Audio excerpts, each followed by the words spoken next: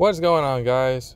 Radio Graffiti here, and today I want to talk to you guys about The Penguin Episode 2. Just like The Penguin Episode 1, this is a complete banger. Little to no complaints about this episode. Really enjoyed it. The episode starts off, we get Sofia having some sexual tension with her doctor, or at least I think that's sexual tension. They show her pretty close, cheek to cheek, for doctor and patient relationship, but hey, what do I know? Then we get to the Penguin being his slimy, sneaky self, cutting a deal with Maroni that he'll take the credit for Alberto's death, as he sets up Falcone and their people to get whacked while the Maronis get the drugs. It's so fucking funny, the situations that the Penguin finds himself in throughout this episode. There's multiple times where he should die, and yet somehow he manages to find a way to slip right through. I found it particularly hilarious when one of the guys comes in there and he immediately just yells out, "What the fuck?" after they both get shot. Something about the line delivery is just absolutely hilarious. Colin Farrell is fantastic as a Penguin. He's able to do these super serious, intense moments, but also having these brief comedic moments. Another example would be when he's freaking out about the cilantro and the taco order that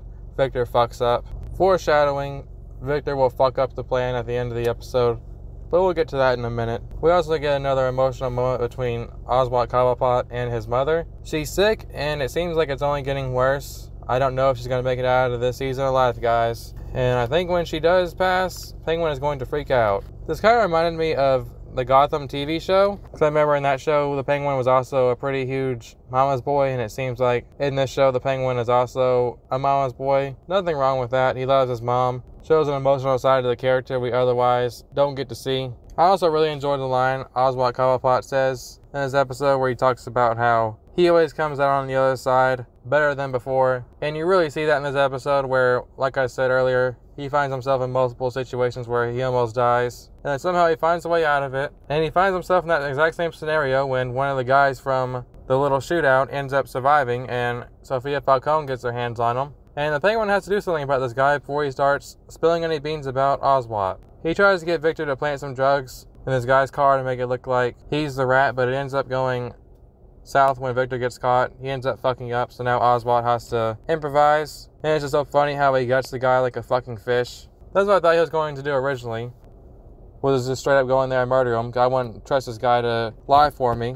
Like, hey, can you think you could tell them that so-and-so set you up? In typical Oswald fashion, his plan B is just to commit murder. So funny, dude. This guy is hilarious. So he kills him. And of course, Sofia isn't too happy about this, so she wants to know who did it. So the Penguin starts some shit with somebody, plants a knife in another guy's jacket. He ends up getting shot in the head. R.I.P. to that poor innocent guy, I guess. He just wanted to be a part of the mob. He had sweet, innocent dreams. He was so close to going to college and becoming a doctor. The Penguin gets the privilege of having to dispose of all the dead bodies that he caused, but nobody else knows about. He tells Victor if he fucks up again, he's going to be the one in the ditch. Gotta love their sweet, innocent relationship. And that's pretty much The Penguin Episode 2. It's just Oswald Cobblepot slithering his way from death, outsmarting the Falcones. This show is just so good so far. I'm really enjoying these episodes. Can't wait for Episode 3. It looks just as good as what we've gotten so far. It's going to be really hard to believe that the season can continue with this quality of entertainment, because this is just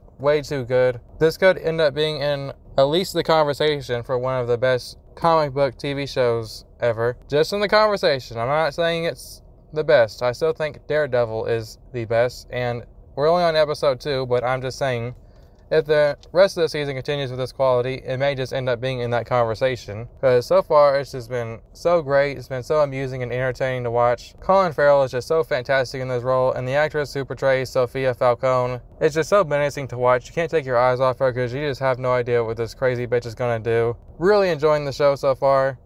Can't wait for next Sunday to see what happens next. Also, another moment I forgot to mention was when Sofia Falcone sees everybody looking at one of the old videos of Sofia and Alberto as kids. That was very sweet. Kind of gives us a little bit more of how their relationship was, because, you know, Alberto, he dies before we even know who Sofia is, so we never got to see their relationship together. Because, you know, at first I thought, oh, she only really cares about her brother being dead, mostly because she takes it as a huge punch to her ego. You know, oh, somebody whacked my brother, that makes me look bad. But it turns out she actually really did care for him. They seem to have a close relationship. So that was a really sweet moment of the episode. But yeah, what did you guys think about The Penguin Episode 2? Are you enjoying this show so far? Let me know what you guys think down in the comment section down below. And I will see you guys next time.